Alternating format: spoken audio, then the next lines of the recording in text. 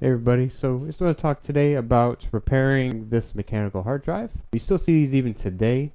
A lot of computers have them. I do know some of the iMacs actually still have them, even the newest ones. You can still get a mechanical hard drive. It's going to pretty much look like this. It's a big, thick one. It's pretty heavy still. This one's a little bit older though. Of course, this is an IDE drive. You can see by the bottom of it. That has all these different pins. And this is probably about 20 years old. Now there is a big difference between this one and maybe something a little bit newer. It's just mainly the interface, and let me show you that real quick. Alright, so we do have this hard drive here. It's a mechanical hard drive. It's probably about 20 years old or so. But it looks pretty familiar if you look at this one versus a newer one. You kind of say, oh yep, this is about it. This is kind of what it looks like anyway, right? It still looks about the same. The main thing with this type of hard drive and the older ones that you probably see more back in the day would probably be the connection. It has a Molex for the power, and then the rest of the pins are for the data as well. And usually you can see them, they actually do come with jumpers every now and then. And you'll notice that usually on the hard drive they do say certain things about jumpers on it, like master, slave, or anything, and they usually do tell you the correct cable setting that goes on the drive. Usually they do come with a jumper.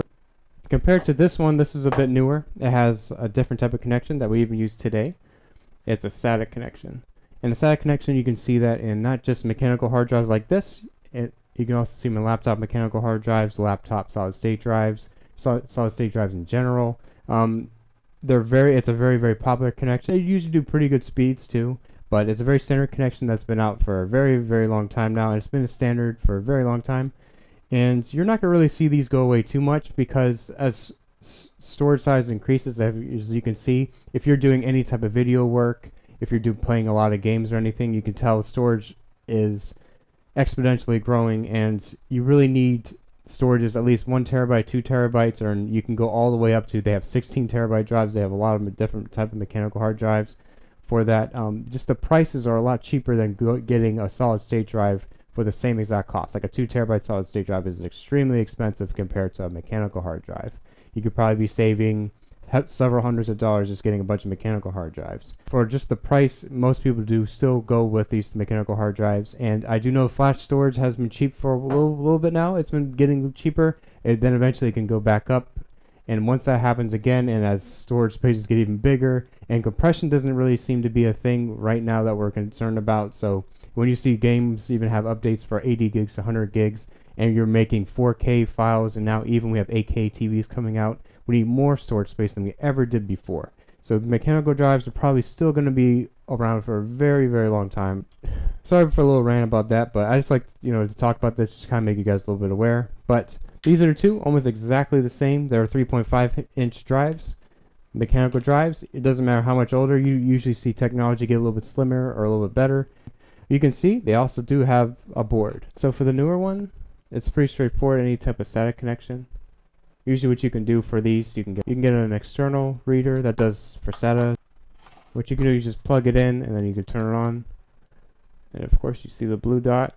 And usually if it blinks a little bit, that means it's reading, and you can usually see on the computer. So just give it always some time before you give up on it. You can feel the disc spinning and everything. So just wait for it to blink. Sometimes these older drives take a little bit of time. You can see this is taking a little bit of time, but in blinking, now something comes up on my computer. That means I can see it, and it's totally fine. So always when you remove these two, you always want to safely remove it, eject the device.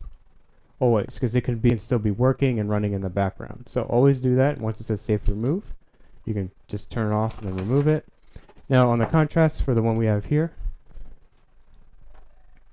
you need usually a special type of connection. I'm not too sure about the connection if they have something like this one for it, like an external, because obviously there's pins there, and you don't want to just shove something in there with pins, because that could mess it up or something. So we usually do have ones that have two different types of connections. And of course this one's going to be more the IDE connection. So this is going to plug IDE SATA to USB, and that's just going to be for data. And then you also have this one here, which is a Molex connection that usually uses it for power. So if we plug it in, and then we try, and usually right when you plug in the Molex one, you can start feeling it. And for this one, it's just completely dead. There's no power, there's nothing. If I try to plug it in even here, because there's no power anyway, there's really no point of plugging in the USB, because this thing should at least spin right when that power is plugged in, because the data, all it is, the data is just for it to read. So this thing's completely dead. What we want to do is we want to remove this board here, because the board is what controls the power on and power off. So if this is completely dead, this disk isn't spinning, then the board must be a problem. So we do actually have a donor board here, and if you see, it looks just about exactly the same on the back. It's pretty close, so you have to get exactly that same model, the same serial number. You want to get the same firmware, the same place it's made, just as close as you possibly can. You really want to match the chips up, so that's the most important thing. Let's just go swap this and see if it just works right away. So I'm just going to do that. And for these, you can just use one of these little torque screwdrivers. They're usually very similar to the ones you use it for MacBook screens, if you ever did that. So all they come with is a few torque screws. So let's just remove it.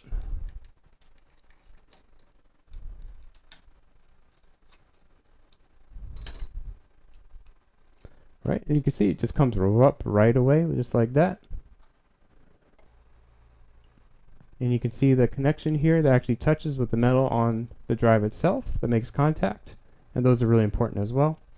But you can see that comes up, and you can see it's very similar, if not exactly the same. So let's just swap it out, and hopefully that works. Let's take this up.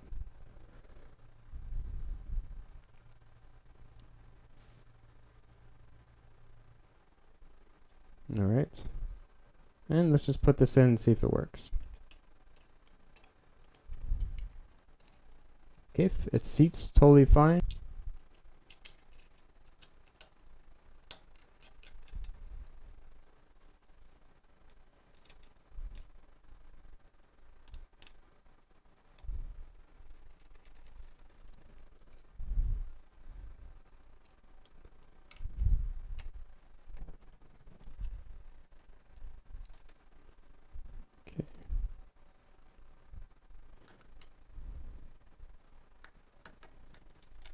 Alright, and most important thing too, not just the screws, but also you want to make sure this is making contact, which it is. It should automatically fall right in.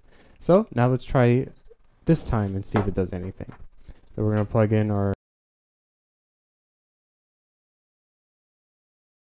ID connection there, and then we're going to plug in our Molex, which is the power. And right when I plug this in, I expect this to at least spin or make some, you can usually feel it spin right when you plug this in. I'm going to put my mic next to it, see if you can hear it. It is spinning. So let's try connecting it and see if it comes up. See if you guys can hear it. You can actually really hear it spin there. So now I'm going to try connect it to my computer and see if there's anything. Usually you can feel it too. If you can't hear it, try to just feel it with your hand. You can feel maybe a low vibration or something.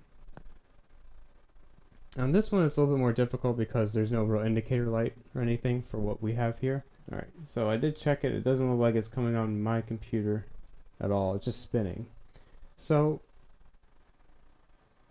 good thing, we got the power on. Bad thing, we still have an issue. We still can't get the data. So, what it does look like it might be, we can take this off now.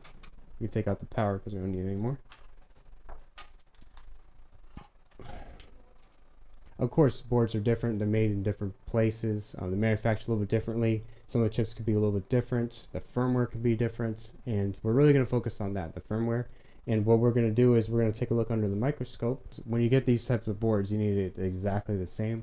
And sometimes you need donor boards not only just to replace it. If this would work, that would be great. Maybe what we want to do is replace the firmware chip on that and see if that's going to help make it read.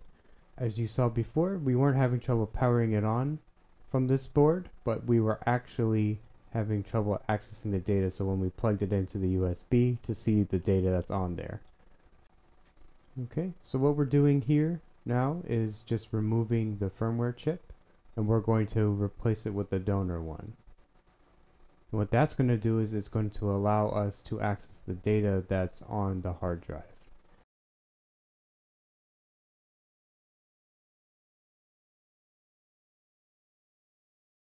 So we did replace this chip right here underneath the microscope. And let's go put it back and see if it works now. So, remember before we were able to get actually for it to power on, and we weren't able to see any information that was coming up on the screen. So hopefully by replacing the firmware chip that we are able now to at least read the data that's on the hard drive. So let's put it back. One of the most important things you want to do is make sure you hit the contacts here.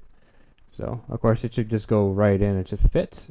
It should just kind of sit right there. And as you screw it in, it should obviously make it totally fine. So, all right, now we want to test it. So I'll try to give you guys a little bit on my screen. Hopefully it's gonna work. I can see kind of a little OBS there coming up, but that's fine.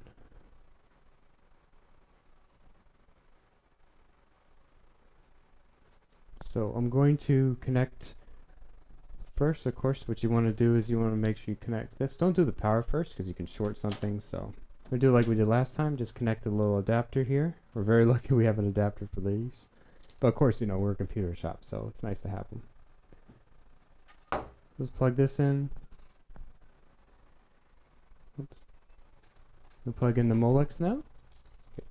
Spinning. Let's connect it here. All right, you can kind of see the screen there. Let's see if anything just pops up. Okay, it says my. All right, let's click it because does it come up? All right, we got a little error there, but that's good. At least we're reading something. Okay, let me just swap it real quick so we can show you. All right, you can see here it actually does say My Book E. And of course we got an error as well, but it does look like it works pretty well. It's still going pretty smooth. We definitely want to make sure you transfer the data now because at any moment, you know, anything, this isn't a very stable drive, so you definitely want to transfer the data as soon as you possibly can. And we don't want to really use this ever again, really, just because it's not too stable. So let's make sure we transfer everything, and that should be just about it. So it's good. We did replace the component on the board. It does work now. We were able to get the data off for the customer. We typically like to get these normal boards fixed because getting a donor board, there can always be a problem with it. You know, it could just be incompatible in general. It could be a little bit like there could be different chips on there that aren't compatible with the normal board that we have. And of course, it can get really expensive, and sometimes you're just not sure if they're going to work at all. Like sometimes some of the places you get because they're donor boards, so there could be more problems with it. But in this case, we were pretty lucky. We were just able to replace the firmware chip on there, and it was able to power on and work with the donor board, which is fantastic. So yeah, in the future, we'll try to do maybe another video where we can do more of the starter chip or something else when it's completely dead. We'll try and make another video, maybe that in the future. But you guys kind of do see a lot of work involved with these types of data recoveries and repairs. Even these older drives nowadays, we still do recover from them because they're still really nice drives. They used to be really nice drives back in the day, and they're still kind of the same technology. If you can see, this is a 20-year-old one, and then we showed you the differences between that and the newer ones today. Just pretty much a different type of connection that's on there, but the board's very similar. Just a little bit of it. So what do you guys use storage for? Do you guys use like a lot of storage for like video? Do you guys edit videos? Do you guys stream a bit? Do you guys play a lot of games or anything? I do know a lot of that's going on. These mechanical hard drives, will probably see a lot of these still more even in the future. They don't really seem to be going away because flash can get more expensive over time. And of course, the same capacity of like a 2 terabyte SSD is very expensive compared to a 2 terabyte mechanical drive. It's several $100s more usually. And the prices do fluctuate a lot with the flash. You'll see sometimes it can be very cheap, and then it can get very expensive really fast. The prices keep going up and down.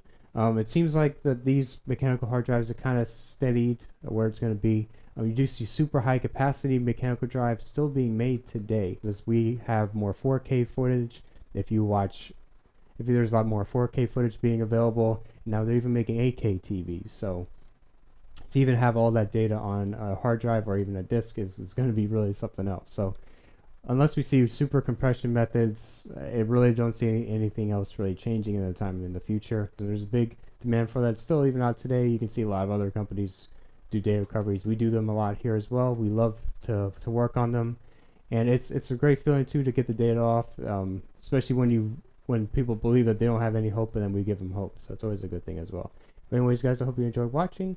Leave a like down below also. It really does help us a lot. And we'll see you guys in the next video. Thanks a lot. Bye.